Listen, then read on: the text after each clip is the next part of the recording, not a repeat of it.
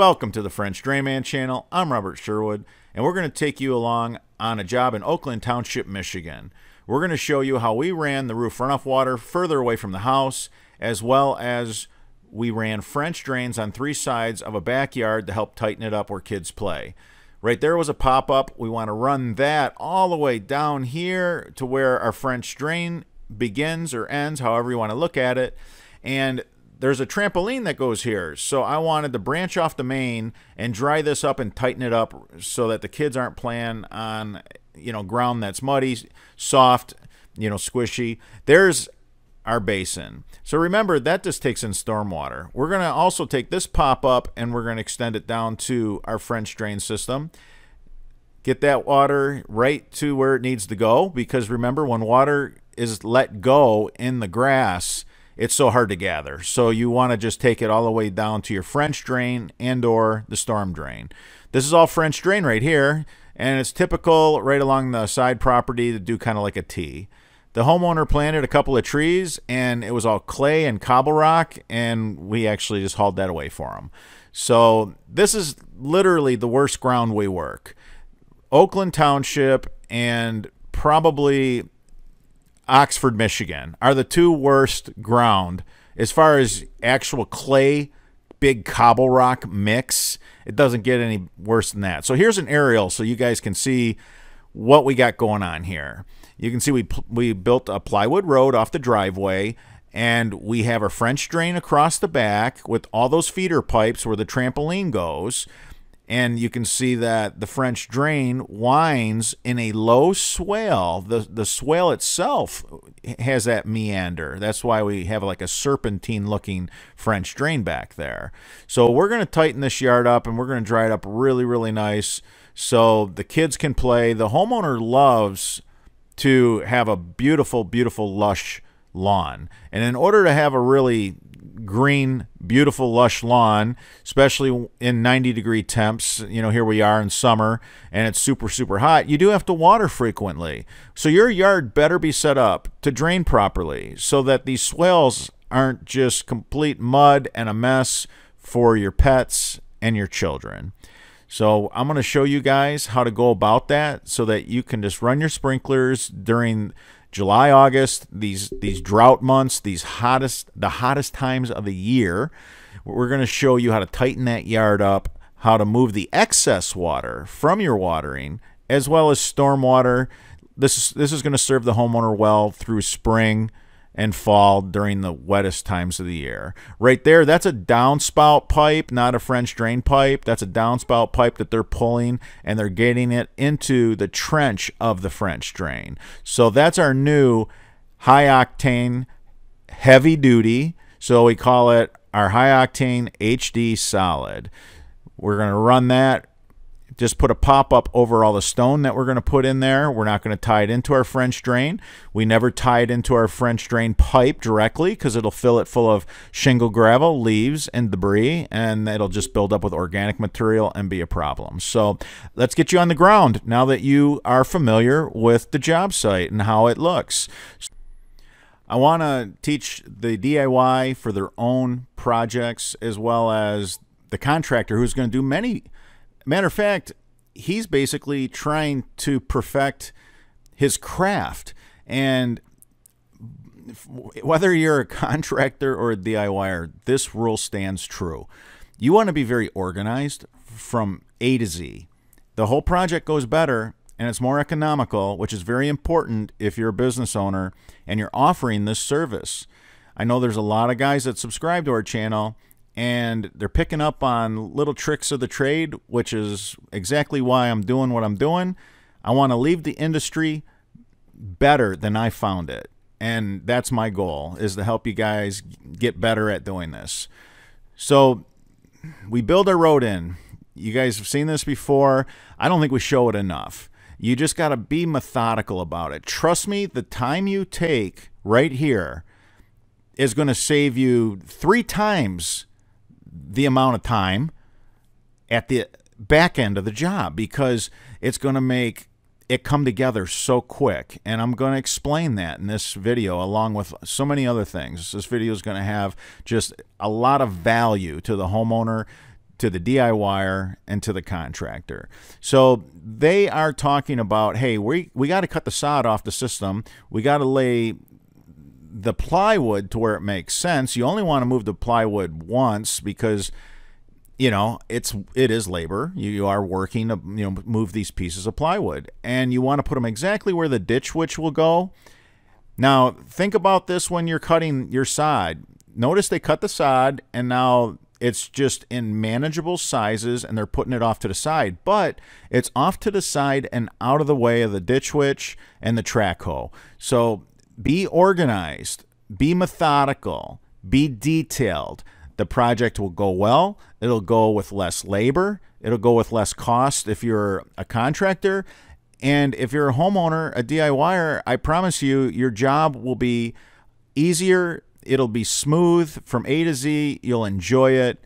And it'll be one less trip to the chiropractor. Because if you do it this way, it's real easy. It's real easy to not follow these steps and kind of end up painting yourself into a corner and creating like twice as much work for yourself is what I'm trying to say. So the guys cut the sod, and notice how they're not rolling it up because it's 90 degrees and it'll just cook. If you roll sod up, it literally cooks like compost does. I mean, it just steams. It steams it and it kills it in just a matter of hours. Not to mention, it's just easier to handle when it's in manageable pieces. So, as you can tell, everybody knows their job on this crew. They know it well.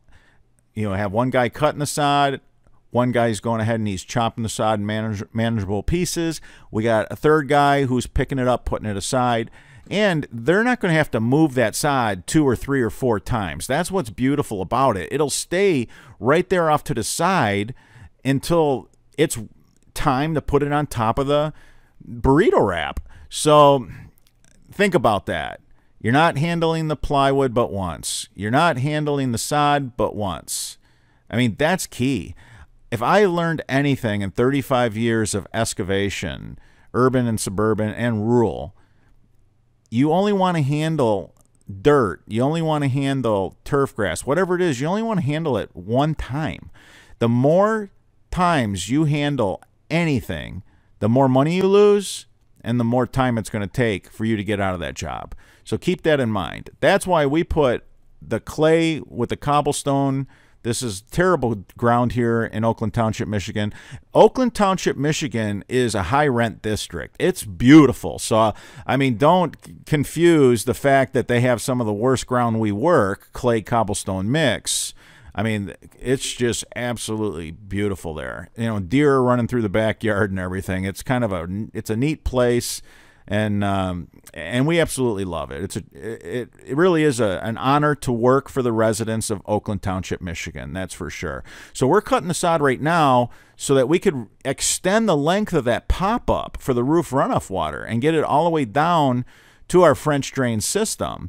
And we're going to dig that out with our track hoe. We will. We're not going to use a trencher. We want to make sure that we have it deep enough to where it's not too shallow. And honestly, when you're digging in ground like this, the track hoe is your best bet. So I know a lot of guys use trenchers, and then, you know, you leave the homeowner's yard a mess. They have to, you know, call in their landscaper to, you know, sod it, and the whole thing is sad. A trencher buzzes through all the sprinkler lines, so it makes a bigger mess of the sprinkler lines, easier to miss sprinkler lines, and now you got to call your sprinkler company. The homeowner a lot of times is left with a lot of extra costs when they hire these guys that just use a trencher and they buzz through everything, because they got to bring in their sprinkler company afterwards to do all these repairs, these very costly repairs. So when we're digging with our track hoe, we actually can see the line. You know, you've seen our videos before if you subscribe to this channel. We have a spotter in the trench. And when he sees a sprinkler line, he cuts it and says, okay, keep moving. So now we know where it's at. We pull it back, we mark it, and we repair it once we get our French drain system in. So I just wanted to be thorough on how to lay out your job. Be methodical about where you put your plywood. Be methodical about what side the plywood is of your trench. Think about that, because you got to lay your sod somewhere. So you want to be able to lay your sod out of the way. And yeah, so that took some time. You know, the setup. Always staging a job is going to be time consuming, but if you do it right, you're going to save a crazy amount of time afterwards on the back end of any installation. So we're putting this clay mix with cobble on plywood. That's going to go back in because this is only a solid pipe. This is not a perforated pipe with stone. This is not part of the French drain system. This is a part of the roof runoff system. So they're going to put dirt to make it easy just to slide the dirt with the track hoe off the plywood over top of the solid pipe with no perforations and no stone. So that's what the guys are doing. So look at that. The track hoe is on the plywood so we don't damage the turf grass, and then the track hoe is putting the dirt right on that plywood for easy cleanup. Again, saving time. You don't want to be handling this dirt more than once. I mean, yes, you lift it up, you put it right close to where you're going to need it, which is right back in that trench.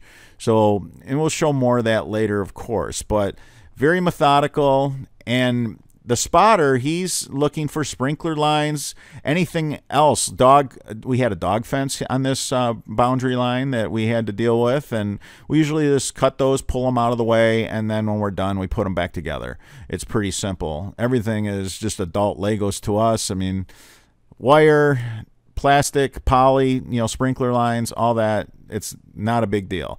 But I'll tell you what is a big deal. If you hook it with a track hoe and you pull on that sprinkler pipe, it'll come off a fitting from 40 feet away. I've seen it. I've done it. And it's a nightmare to figure out where the heck it came from. So that's why it's so important to spot those sprinkler lines in the trench, so you can go ahead and just cut them with a shovel or cut them with a knife if you carry a box knife, or pruners works too. If we're in a yard with a lot of roots, we'll use pruners. So that swing set right there to the right, you can see the wood timbers and everything. I want to talk about that while we're right here in this corner, and you could see it. So you have a neighbor who put these timbers around his swing set and then put the bark mulch in. That's for safety for the children and to keep it from being muddy. But I'll tell you what, here's that corner that they were working in. So now we got some drone footage for you. That play area that's elevated, after a big heavy rain, it will just slowly lose all that water. It's going to soak up water like a sponge. And the corner of the lot that we're working on, it's going to end up always being wet. And homeowners are like, why is this always wet? Well, this higher elevation over here of all this bark mulch and material, it's saturated and it's holding water. And it loses water not in hours, but it takes days and days and days for that play area to dry out. So I see that all the time, whether it's elevated patios, you know, elevated play areas, elevated landscape beds. So we're on the ground over here, and I wanted this to give you an on-the-ground look at everything. We got the main, we got the feeder pipes where the trampoline goes. We stayed in the swale. The swale meandered in this yard. We have some roof runoff water we're managing properly. We want to be responsible with that water too. So now it's time to core the storm drain. But it doesn't take the whole team to core a storm drain. If you notice, everybody's got a certain specialty. It's interesting because I don't assign who does what. The crew figures that out. After you've been working together for some time, contractors know this. You put a good group of men together, and you don't have to tell them what to do. They will figure out who's best at what. There won't be an argument. There won't be any fighting. It'll be simple. The guy that's very, very good and swift at something, that'll be his job. Like, you'll always see Francisco core. And, you know, before Francisco did the cores, you would always see Marcelo core. He was pretty good too. Now, Valente, he's just been excellent as far as a spotter in the trench. he does a great job of making the bottom of the trench perfectly flat. Why do you want a perfectly flat trench? If you leave a high spot in your trench, the water can't drain out. So picture that. You have a 3-inch hump in the bottom of your trench. Upstream, you're going to have 3 inches of water laying in the whole system. Now the trees, shrubs, they're going to sniff that out. They're going to fill your system full of roots. So you want the bottom of your trench to be crazy smooth. You want to really be conscientious of that.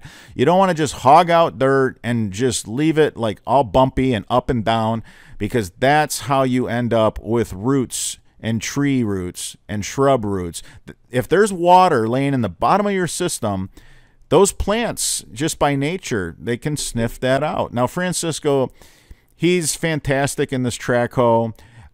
He spends enough time in this machine to where he's razor sharp. I mean, he literally could scratch your back with this thing, and I'm not kidding. He's fantastic. I cannot praise him enough for his abilities in this machine. He's really one with the machine. It's like an extension of his body. So everybody can run it. I can run it, but I know better. As a business owner, you keep the guy who's in the machine all the time and is sharp, razor sharp, doing what he's best at. So I mark out the systems. I lay out the systems. You know, I basically just, I'm the dental floss that kind of bounces around, ties it all together, holds it all together.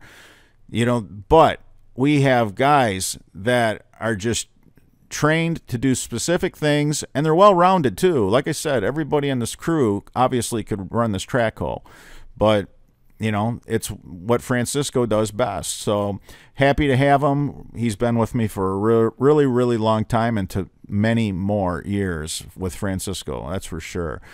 So this is his project. This is his job. You know, Francisco's the lead man this year on everything.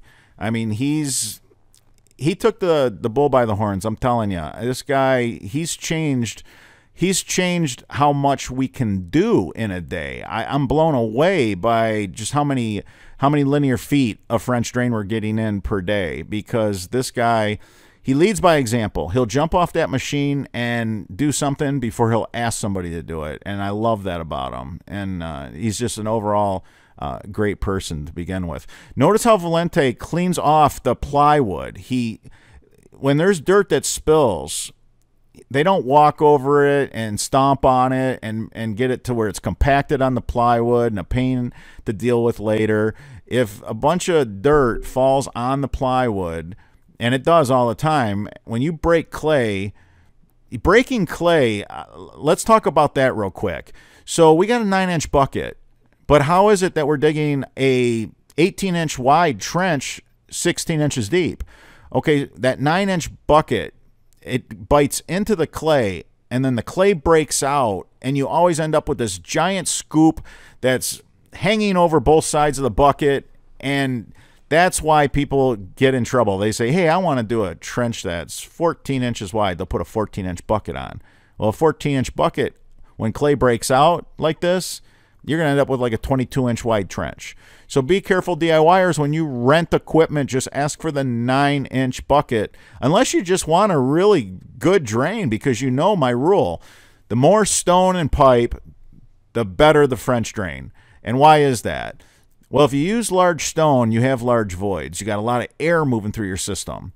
The more air you have moving through your system, the more water you can move. Those voids that have air, the water moves through them during a big rain event. So does the high octane. It has air and water moves through it. Same way. So we put a lot of high octane in all our jobs. Like this one ended up with 3 pipes of high octane, and then 1.5 inch cobble on top of that with big voids. Now, this is something that's not talked about enough. And people have to know this. They have to understand this. The reason why our drains work so well, the reason why our drains work so much better than everybody else's, when you have 3 high-octane pipes, you know, the yard drain, perforated high-octane pipes in a French drain with a bunch of 1.5 inch round rock, preferably round rock, not crushed, you end up with so much air. There's so much air. So think about that.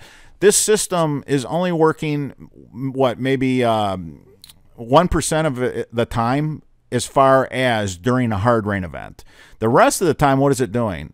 It's venting the yard, drying out your yard. The bigger the system, the more air you're moving through the system, the faster you dry out the ground in your backyard. That's simply put. People always call the office and they're asking the girls in the office before they buy their products online at our online store. They're trying to figure out, do I build a quad pack? Do I run one pipe? Do I run two pipes? What do I do? And what does it all mean? Well, simply put, the more high octane you run in your French drain and the bigger stone you put in your French drain, the more air you're going to have, the more venting, and the faster your yard will dry out after a rain. Of course, our system's going to take care of all your water, during a torrential rain, but afterwards, you want it to dry out your yard and tighten it up quick. You don't want to go through days and days of having a yard that's soft and muddy and squishy and all that stuff, especially if you got dogs and children, or if you like to enjoy your yard. And again, you can see how clean the plywood is. Valente was just scraping all that dirt off as it was falling off of the track hoe bucket, and he did a great job. It's going to make cleanup really easy. Matter of fact, here's another drone shot. You can see where we got the dirt on the plywood for the downspout. You can see where the fabric starts, because that's where the French drain starts. Because you're not going to see fabric with the roof runoff. Those are solid pipes. So we got high octane, heavy duty. We call it the high octane HD solid for the roof runoff system. And then we got the high octane perforated pipe 8 slot. Our high octane 8 slot has 17¼ square inches of inlet per linear foot. It's the most in the industry. Nothing even comes close. There's not even a close second.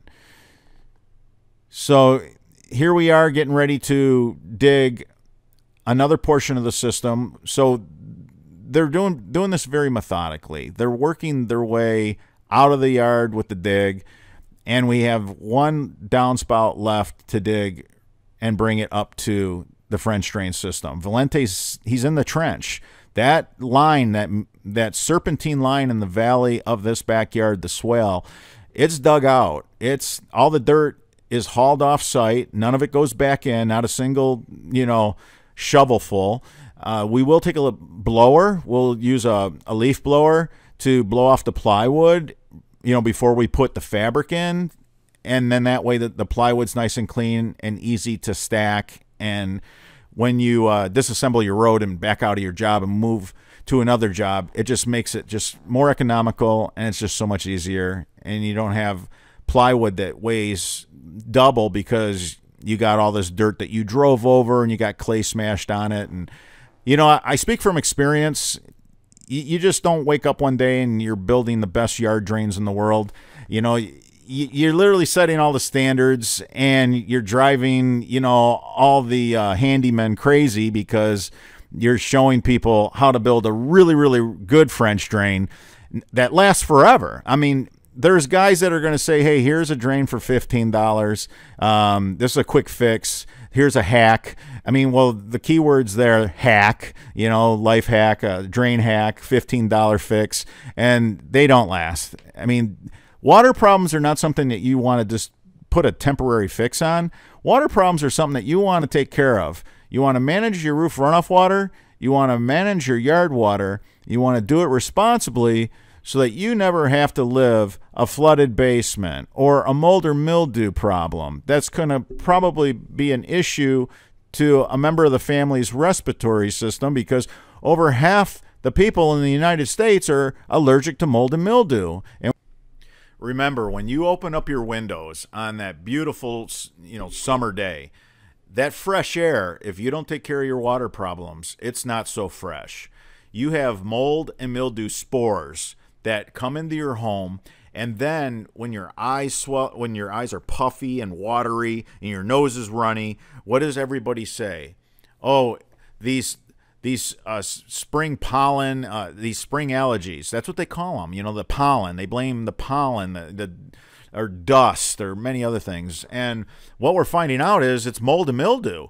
Over half the people in the United States are allergic to mold and mildew, and it's it's not healthy for us. We now know that.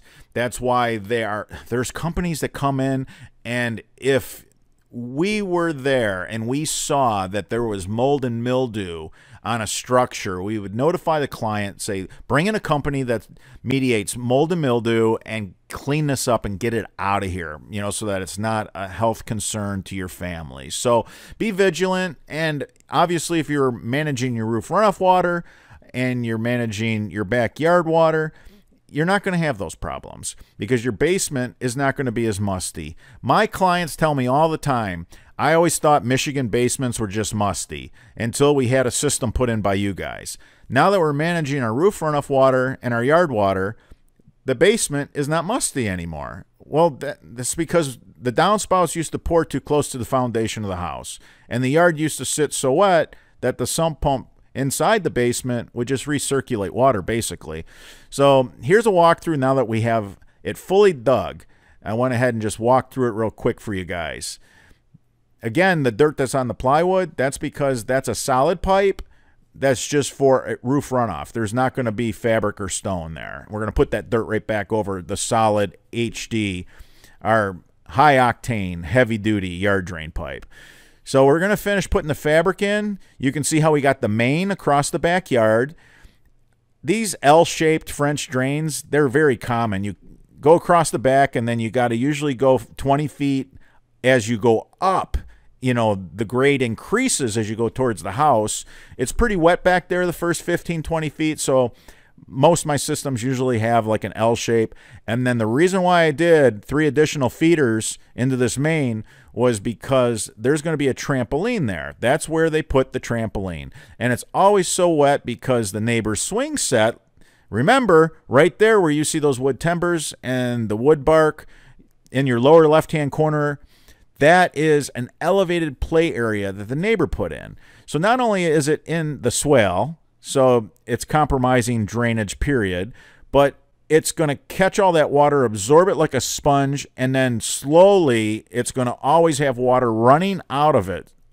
Look at all the high octane we have in there.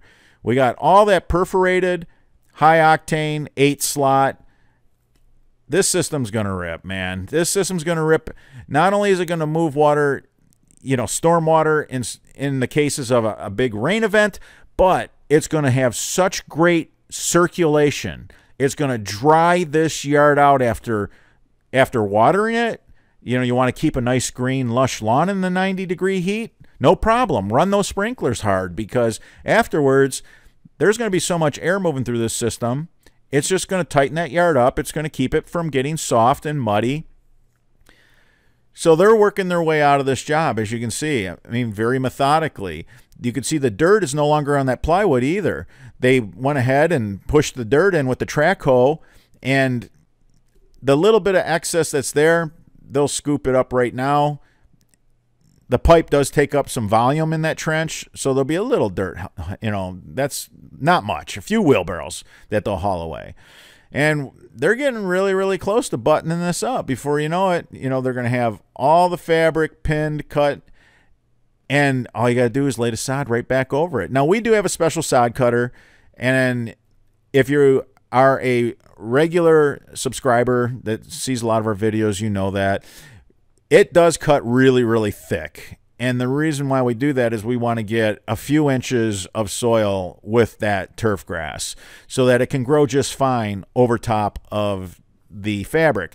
Now remember, the roots are going to grow through this fabric because we have it punched twice. It's a double punch fabric, and it doesn't work its best until the roots grow through it because then the water follows the roots of the grass plant right into the stone. Okay, so everybody always wants to know, what did that job run you? You know, like, what did that job cost the client? What did you charge?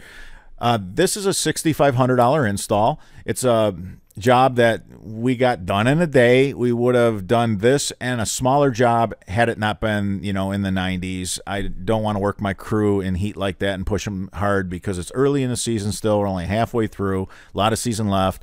But I want to take you guys on a walkthrough, and I want to show you guys, like, this job, you know, after we took the blower and fluffed up the grass. And we really do. I mean, we try to leave like zero. There he is. He was fluffing up the grass with that blower. Okay, so remember, we had the driveway. We drove up the driveway and we started building our plywood road. We had a drain in the meandering swale, and we really put in a lot of pipe over by that swing set in the far right corner, because it's the whole problem that corner was just so bad to begin with, and a trampoline goes there. But let's do a walkthrough.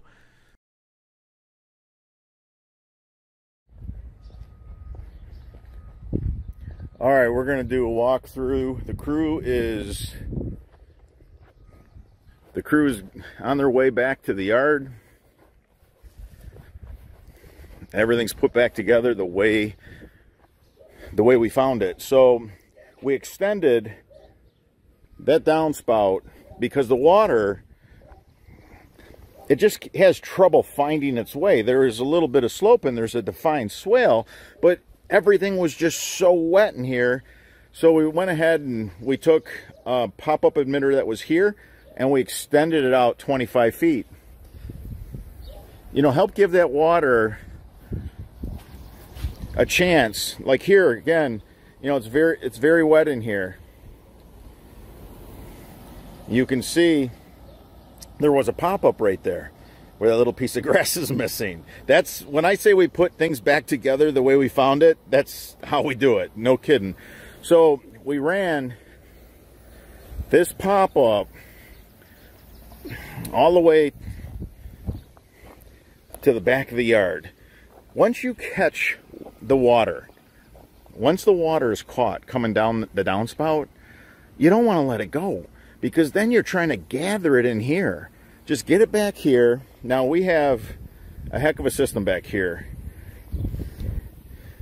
We have those 4 runs. We got the main right here and those feeders coming in. The trampoline is going to be here. Whenever you do something like this, you have to treat the sod that you cut off like new sod. So you're going to have to water. You're going to have to water as if it was new sod for a couple weeks. You know, it's 90 degrees now here in Michigan. And, you know, this stuff will burn on the edges. And once it's cooked, man, it takes 3 times as long to knit together. So here was another run. There was a pop-up right here from that corner. And it went under. It worked. It was fine. So we extended it right there.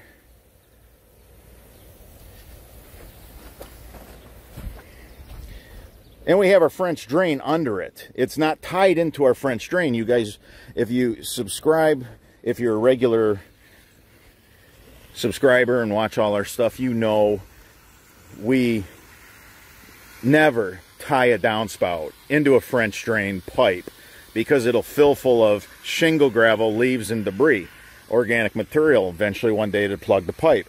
So we just set them on top. So we did a French drain across the backyard with some feeders. We stayed right in the low point. That's the collection area. That's how you're going to dry a yard out. Water always finds the lowest point. Now, on the property line here, we did a T, and then, yeah, there's a pop-up right up here, and the water just flows right into our French drain. So this is the after. This is not the before. This is the after. Full service. We don't come in and tear up your sprinkler system, tear up your sod, leave your yard where you have to seed, call in your landscaper. We're full service. It takes a lot to pull off a job like this. We came in very swiftly, clean. We want to leave the neighborhood as we had found it. We want to come in, we want our footprint. When we leave, we don't want to leave a footprint. What you see, this is every install. This is the after on the same day. And if it wasn't, you know, 90 degrees, we'd go do another job. But I don't like to burn the guys out. You know, we still got a lot of season left. You know, here we are going into July, and we still got a lot of season left. So no reason to start pushing like that. I'll wait till the cooler weather to start pushing hard again. But that's it, man. I want to thank Oakland Township, Michigan for having us again. And we always look forward to working in Oakland Township, Michigan. All right, guys. Until the next video.